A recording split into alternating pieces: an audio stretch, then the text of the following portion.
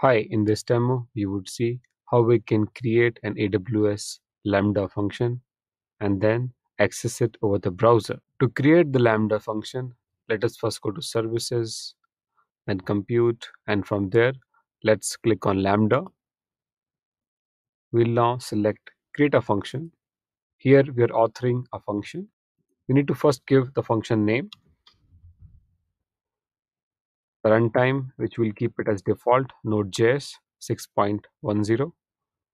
For the role, we'll choose an existing role which we have already created called myrole1, and then click on create function.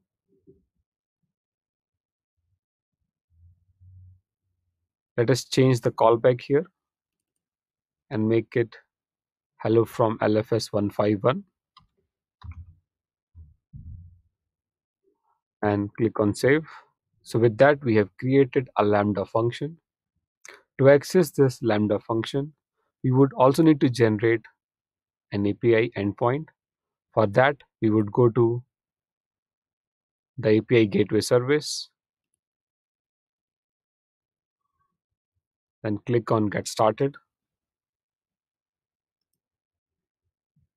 We'll now select new API here. We'll give the API name as LFS 151 and then select create API.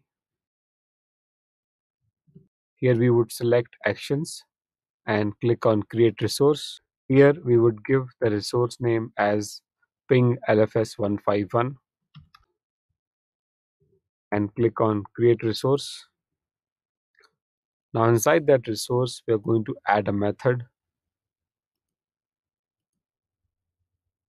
get. For the resource type ping LFS 151, now we need to select the integration type for our get method of ping LFS 151 resource. And now we would choose the Lambda function which we have deployed earlier.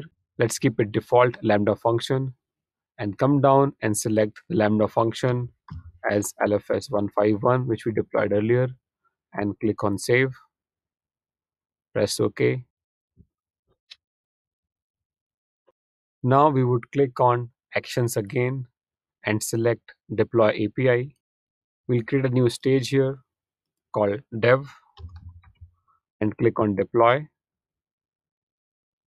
And with that, our Lambda function LFS 151 is ready to get accessed using the URL as shown on the screen. We'll select the URL, paste it in the browser, and add the resource type which we created earlier, which was ping LFS 151.